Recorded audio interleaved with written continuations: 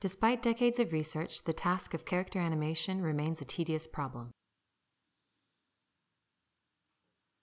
We propose a novel hardware and software solution that allows artists and novices to quickly create 3D animations. A character with a complex rig can be keyframed with our method, creating a high-quality animation, with pose space interpolation reintroducing pose details, such as the moving tail of a flying dragon. This animation was realized by an inexperienced user in less than 20 minutes, using a device with 8 joints and 2 splitters.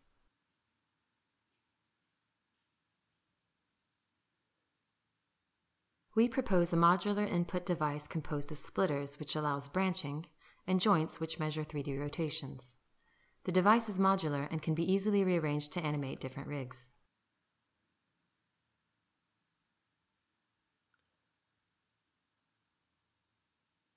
Each part is equipped with a universal joint and 2 infinite twisting joints.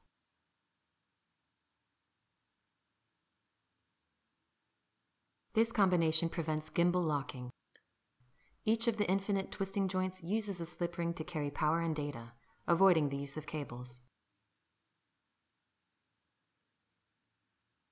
In this demo, an experienced user uses ours, and the device proposed by Jacobson and colleagues.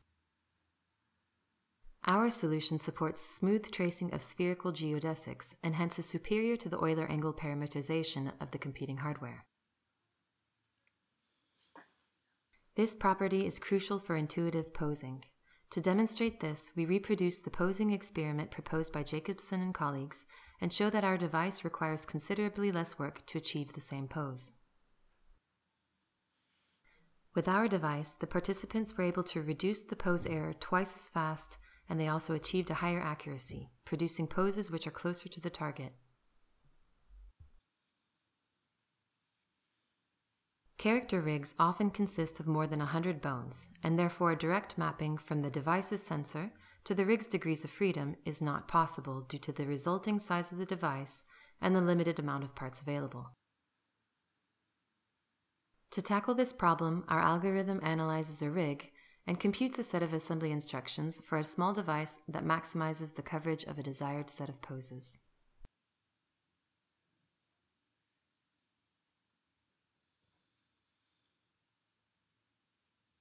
The pose details and nuances that are not directly bound to the device are controlled via pose space interpolation.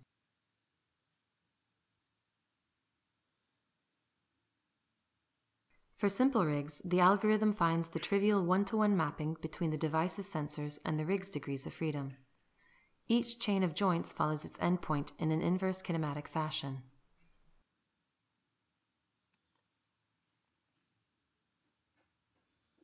The degrees of freedom can also be mapped to non-rotational degrees of freedom. In the simple example, we manually map a joint to a face model rigged with blend shapes. One joint is sufficient to intuitively control the mouth of this character. Our method is directly integrated in Maya, and all examples shown in this video use rigs downloaded from the internet.